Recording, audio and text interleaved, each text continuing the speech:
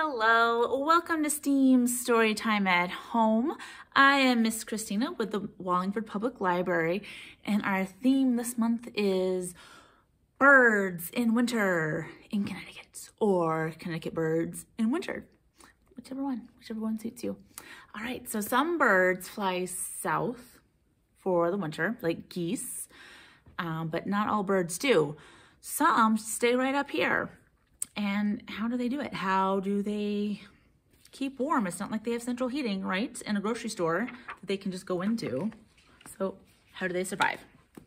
Our book is all about winter birds.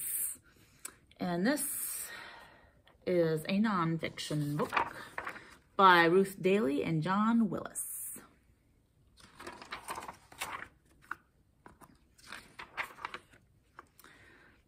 Finding food. It is winter. The days are short. It is cold outside. There is not much food. It says here in one place in Alaska, the sun does not rise for 60 days each winter. That's way, way up on the North Shore. Plants do not grow. Birds are hungry. They work hard to find food and water. Birds look for food together. They find berries and seeds to eat. A blue jay may hide about 3,000 acorns each year to save for winter. Birds have special feathers called down. These are soft and fluffy. Down keeps birds warm. Winter nights are cold. Birds roost close together. They roost in evergreens and inside bushes. People can put up bird boxes. Birds shelter here from the wind. As many as 12 birds may share a bird box to keep warm.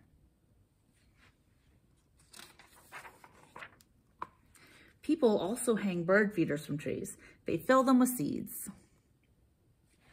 That's another way we can help birds in winter. Birds eat from bird feeders, and people often watch them eating in their backyards.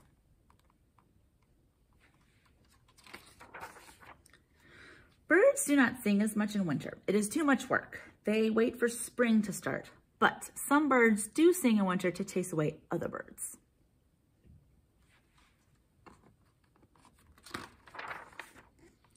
And then they've got a craft in here on how to make a bird feeder. So that was our book. Let's get into our activities, okay? The first one in your kit is called Feed the Birds. Now this one, you're going to have a sugar cone, a pipe cleaner, but from home, you'll need like some sort of nut butter, peanut butter, almond butter, if that's really how you want to spend your almond butter. Any kind of nut butter. You could do sunflower seed butter. You could even do like Crisco. So any of those are fine. Or if you happen to have like suet, use some suet. And the kit will also, you'll need that from home, but the kit will also include some bird seed just to get you started. Now, on your kit, or on your sugar cone, you're gonna want to take off the top, so just like a little bit, enough, nope, not enough, enough so that a knife might be the better thing to use here. Okay, there we go. It's able to take off the tip so you can see right through it. With your pipe cleaner, on one end, make like a kind of a big knot or so that's going to like catch, and thread the not knotted end in through here, and then do like that and kind of give it a tug to make sure, whoop, it fell through. So you want to make it even bigger. Okay. Try again. All right, there we go. I think that's pretty stuff. Now, with your nut butter, vegetable shortening, whatever it is that you have, go ahead and use like a knife or a spatula to put it all along the outside of your sugar cone. And then once that's fully coated, put the bird seed, I mean, you could put it onto a plate, but you could probably even just stick this into the bird seed so it gets heavily coated. And then you take this, covered in the nut butter, Crisco, suet, and the bird seed, and then you can hang it up and twist it onto like a branch outside your house.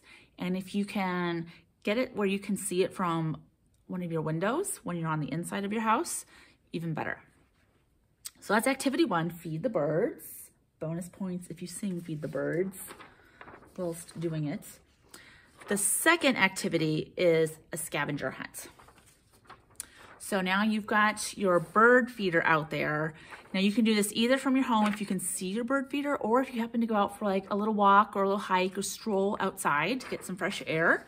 Take along this handy dandy bird scavenger hunt sheet. It lists some of the most common birds that you might see in Connecticut in winter, with their names and then pictures of them. And for 2 of them, I managed to get a picture of the male and the female. Like, so there's the cardinal. The bright red one is the male, and the not as flashy one is the female. And then also on the goldfinch, again, the bright yellow one is the male, and the one that's less flashy is the female. So you can use this to identify, see which birds you can identify. And if you happen to see some that aren't on this sheet, you know, make some notes about what it looked like. The Cornell Lab of Ornithology, which is the study of birds, has this really useful bird app called Merlin Bird Identifier. It's free to download for iPhones. I believe it's also for Androids, but you can put in the information about the bird that you see, and it helps you to identify what it is, which is really super cool. It's free to use, very useful, a lot of fun. And then the third activity is called a warm home. Now for this one, every kit is gonna get a box of Jell-O. And for this, you're trying to figure out, how does a bird keep warm in the winter? So you're going to not feed it Jell-O, but you are going to prepare the Jell-O directions according to the box. You're gonna divide the Jell-O into 2 bags. Now one bag's gonna be your control, and then the other one is the one you're gonna do your experiment with. Now for the experiment one, you're going to put the bag, you know, find some like natural insulation, so like leaves, sticks, anything like that. You can put it like into a bush, you can put it under leaves, in a tree, someplace where a bird might roost, okay? So you put that your test bag with all that natural insulation into that place, and then your control bag that also has the Jell-O liquid in it. This is all, while it's liquid, don't let it harden. You put your control bag like in the outside too, kind of in the same environment, but without the insulation nearby where you've put the test bag. And then you want to check back every 45 minutes, 60 minutes to see if the control bag, has it hardened into Jell-O yet? And then once it has, go and check you check both bags. And as long as, like, once the control bag once it hardens, because it's going to harden because it's outside in the cold, go and check your test bag and see if it is still liquid or if it also hardened. If it is still liquid, that means that you created a warm home, like what a bird might use. And if it happened to harden, you know what, that's okay. Now you get to think about, like, why did it harden? Like, why wasn't it quite warm enough? So you get to kind of troubleshoot that and see if you have more Jell-O, you can try it again. You might be able to try it with ice cubes too. You because you can only do this so many times with Jell-O, am I right? All right, so I hope you have a ton of fun with this activity, with all these activities. All right, have a great day, everyone. Bye.